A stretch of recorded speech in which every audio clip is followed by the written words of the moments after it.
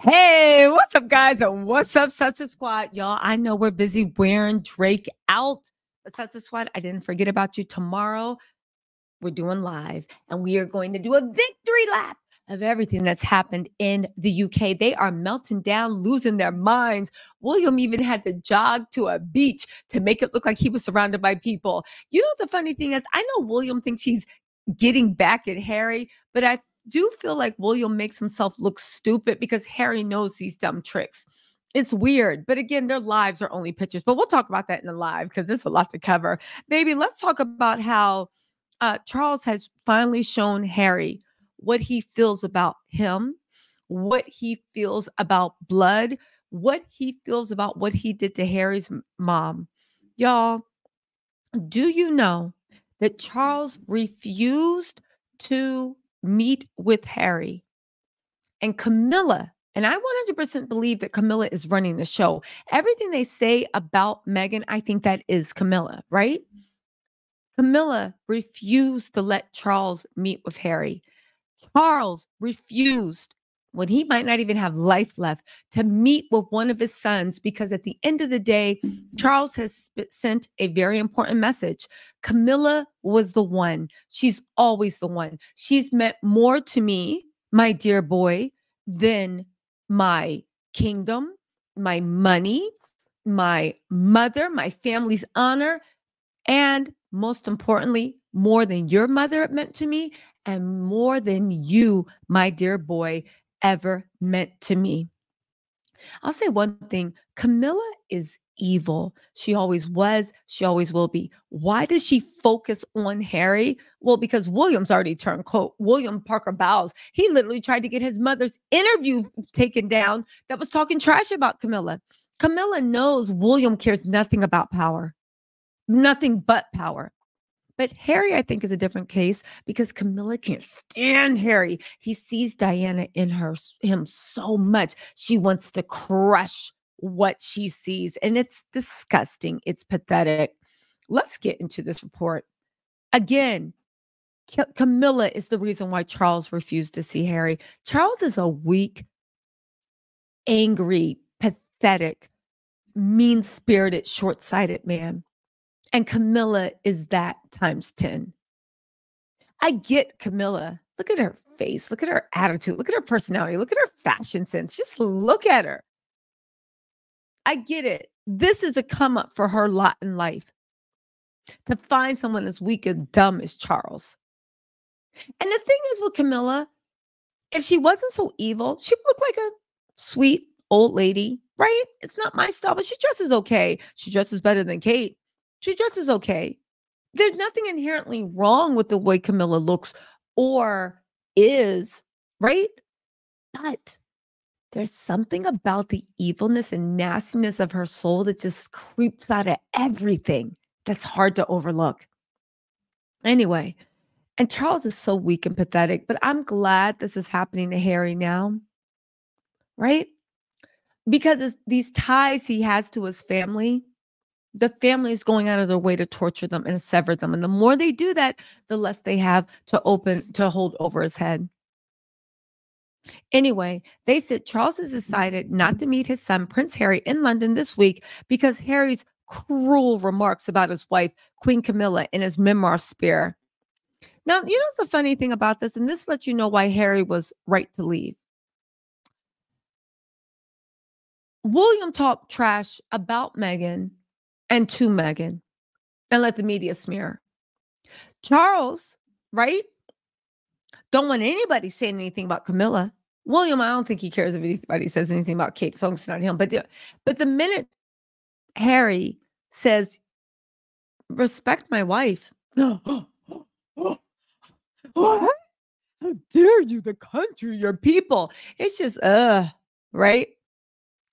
Anyway, they said Harry has made things very difficult for himself by saying such cruel and hurtful things about Camilla. He loves his sons, but he also loves his wife. The last few months have made it very clear how important she is. She's been the one propping up the whole edifice. Harry has made it very clear, very publicly, that he despises her. He's forced Charles to choose which is a very serious, silly thing to do. Because Camilla and he both choose each other, and they continue to choose each other, and they chose each other for a long time ago. Again, this is coming directly from Camilla. There's such copycats. Remember how Megan said she's not coming back till she gets an apology? Now Camilla doesn't want Charles meeting with them until she gets an apology. They can wait. Why would he want to come back to this? And Camilla doesn't stop. She's evil. William had his again, this is all my opinion. You don't have to believe it, but it's my opinion. William had his reservations, but he accepted his father's choice and got on with it. Yeah, because he turned into the man his father is. Of course, he accepted the decision. He is now also tending rose bushes at the Prince of Wales. Harry made a different decision, and one of the inevitable consequences of publicly calling your stepmother cruel names is that it becomes difficult for you to see your father. She is literally publicly antagonizing him, publicly laughing at him, publicly mocking him for keeping Charles away from him. But at the end of the day, I know Camilla's gloating, but at the end of the day, Charles is the same selfish bastard Diana always said he was. This is all Charles. He uses Camilla as an excuse. Another source, a friend of William and Kate's quipped, "It's hardly surprising that Charles didn't invite Harry around for tea and a scone. He did, after all, portray his wife as an evil, calculating bitch in the biggest selling book since the Bible." Oh, interesting. Because 2 weeks ago, Spear was just this and that and nothing, and it was all. But now it was the biggest selling book since the Bible. Which is it? Was Harry's book a success or not? The Daily Mail even says, in fact, Spear broke records for being the fastest selling nonfiction book. It is not at least certified as the biggest selling nonfiction book of all time. It doesn't need to be. What's Charles and Camilla's books? Their memoirs. What are they? William? What about you? Kate, do you even have one? Anyway.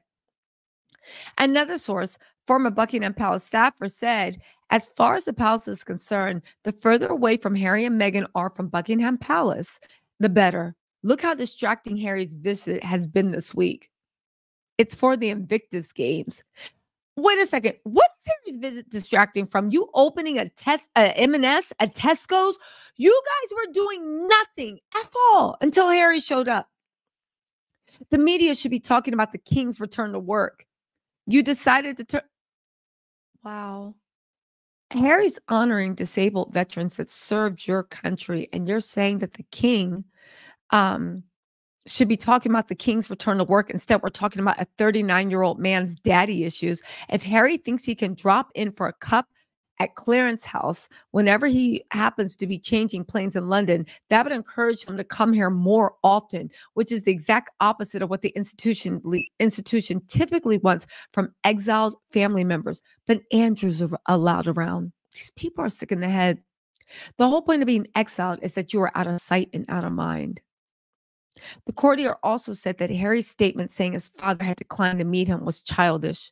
In the statement, Harry's spokesperson said, so let me get this straight. You're leaking all this in the Daily Mail, outlining all this. But now Harry actually setting the record straight because he knows this cruel family, saying, yeah, I wanted to meet with them, but they didn't want to. Because if Harry didn't meet them, how dare you, your dying father. I hope Harry's done with them. This is one of the sickest, most vindictive, most disgusting pieces. This has Camilla's fingerprints all over it. But guess what? It also has Charles's stamp of approval. Because I'll tell you one thing. I don't think Camilla makes a move without Charles's permission. In the statement, Harry's spokesperson said, in response to the many inquiries and continued speculation on whether or not the Duke will meet with his father while in the UK, it unfortunately will not be possible due to His Majesty's full program. The Duke, of course, is understanding in his father's diary of commitments and various other priorities and hopes he'll see him soon. You're mad because Harry in the statement took away Charles's power to hide behind, I'm just a nice old man. No, you're a grade A asshole, and Harry put you on blast. The source said, it was classic Harry, childish and petulant, foot stamping. Everything is always someone else's fault. Even Harry must know the reason a meeting isn't happening is not due to Charles's full program. It's because Harry sold out his own family. Fuck that family. Fuck that family. Honestly, y'all know I never curse.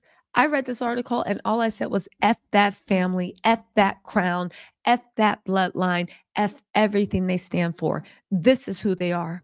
And if they treat their own blood like this, what do you think they treated a Black American woman who had a mind and a career and beauty of her own and her own money and her own contacts? You guys, thank God Harry got out of that system. We're going to go live tomorrow and talk about the smear campaign they're now going on with Meghan because they want Meghan to know that she's always going to fail and never going to be a success if she doesn't have the palace behind her.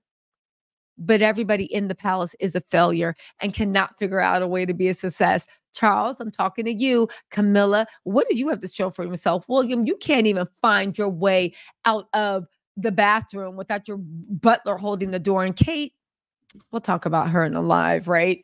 Anyway, y'all, let me know what you think in the comments. I will talk to you later. See you tomorrow for the live Sussex Squad. I promise this time. I don't care what happens. You guys actually might even be the first thing I do in the day. What time should I go live? Let me know in the comments. 11 a.m. Eastern Standard Time, 12 a.m. Eastern Standard Time, 1 a.m., whatever the 1 a.m. 1 p.m., whatever the consensus is, that's what I will do. But you guys don't play me. Don't be like, yeah, go live 4:30 a.m. Eastern Standard Time. Let me know what time you guys want me to go live tomorrow. I'll do the consensus in the comments and I will see you there sharp. All right, you guys, talk to you later. Bye.